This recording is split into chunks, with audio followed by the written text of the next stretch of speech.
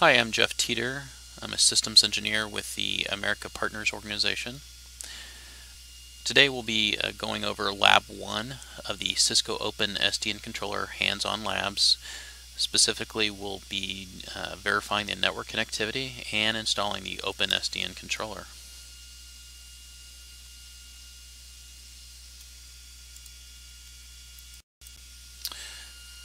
So we'll be actually starting with Lab 1 Task 2. The first task is basically just getting connectivity to the lab, and we already have that. So the first thing that we'll actually be doing here is opening up some PuTTY connections to our routers and just verifying basic connectivity. So the first router that we're going to connect to is the iOS XRV1.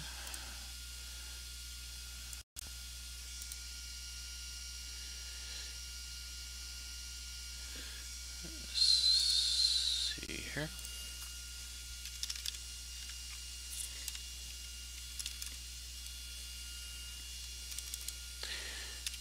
And what we'll do is first go ahead and verify the ISIS adjacency and make sure that router 1 has connections to two routers, routers 2 and 4. And it looks like it's those routers are up and has connectivity. We're going to go ahead and check the BGP sum and make sure that router 1 has 3 connections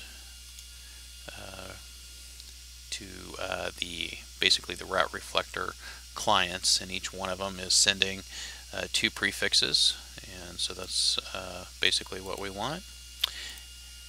And from this one we can also see that we are obviously able to connect to the BGP loopback addresses, since this one's connected to all of them.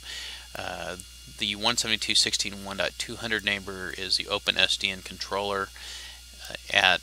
On this side we do have it configured, but of course we still have to actually install the Open SDN controller, and then in a later lab actually do the route reflector client configuration.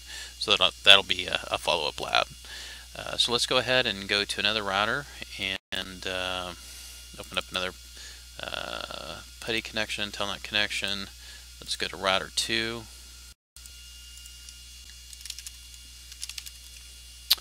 And again, just verify the ISIS adjacency. Again, this should have 2 connections. Now this one will be a little bit different as far as verifying the BGP. There should only be 1 peer connection, which is to the route reflector, but you should this router should be getting 6 prefixes, which it is, from the route reflector. And then let's go ahead and actually make sure that we can reach the other 2 routers by just pinging the loopback addresses of router 3 and router 4.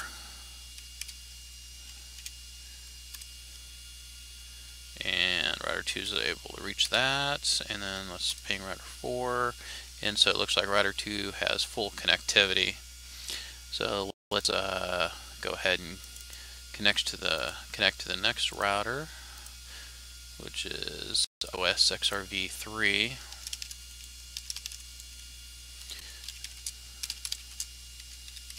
So we'll check the ISIS adjacency. Again, this router is connected to 2 routers, 2 and 4. Everything looks fine.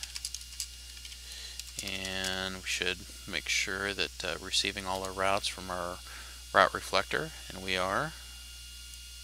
We're connecting and getting 6 routes. And then let's go ahead and ping the other 2 routers that we don't have any connectivity to here, at least as far as BGP.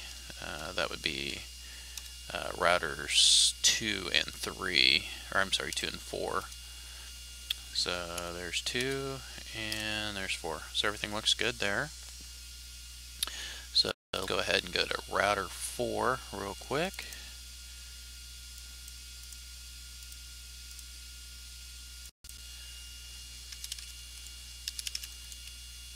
And again, take a look at the ISIS adjacency. Make sure we have 2 links, which we do. Look at BGP, and we're getting the 6 prefixes. And let's just go ahead and ping router 2 and 3.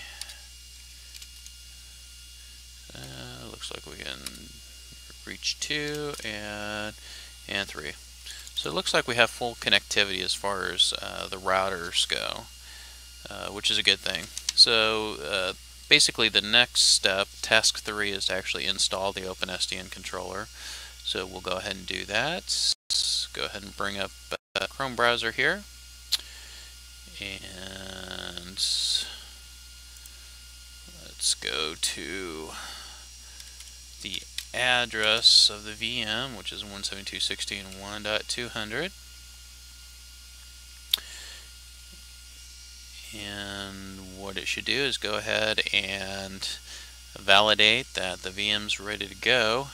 And at this point we can choose to either have a one-member cluster, or we can automatically go ahead and have a three-member cluster. If we do that, obviously we need to bring in additional IP addresses or host names for those, but we're going to go ahead and stick with just one, and so we're going to go ahead and hit Submit Cluster Configuration. Now this process usually takes a few minutes. It really depends on the infrastructure that you're installing it in. This is a lab environment, so it takes a little bit longer than normal. So what we're going to go ahead and do is finish this lab recording, and at the start of lab 2 we'll go ahead and basically start where we left off here. Basically the configuration should go ahead and complete, and then we just go ahead and give a new password for the username, and then start directly into lab 2. So that's where we'll go ahead and start with lab 2. I hope you continue to watch the labs, and should be getting some really good information very soon. Thank you.